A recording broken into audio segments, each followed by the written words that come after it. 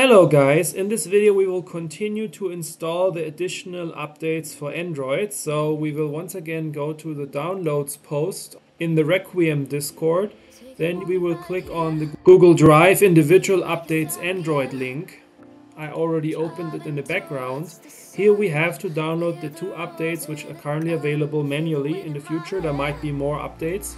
So what we will do now is we will download the updates.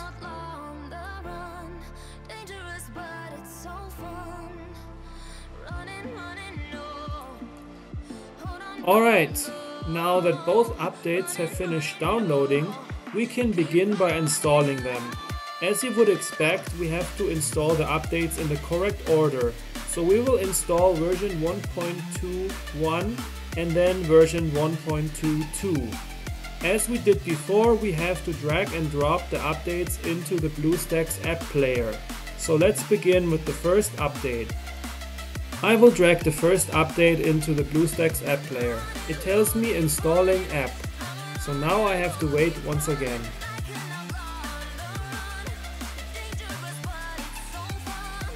Okay, the app is installed. In order to apply the update, we have to start the game in between each update. So now we will start MDPro3.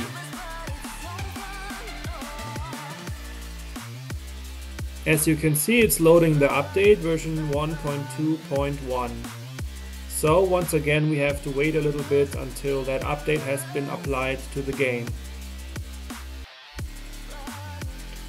Alright, the first update has been applied, so now we need to do the second one. We will go back to the home screen. And then we will drag the second update into the BlueStacks app player. Installing app once again. And it finished. This update is much smaller than the previous one.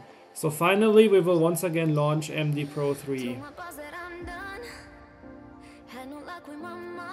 It's once again loading the data and applying the update. So you have to wait a little bit. Alright, that's it. You're fully updated and you're on the latest version of MDPro3. Enjoy playing the game.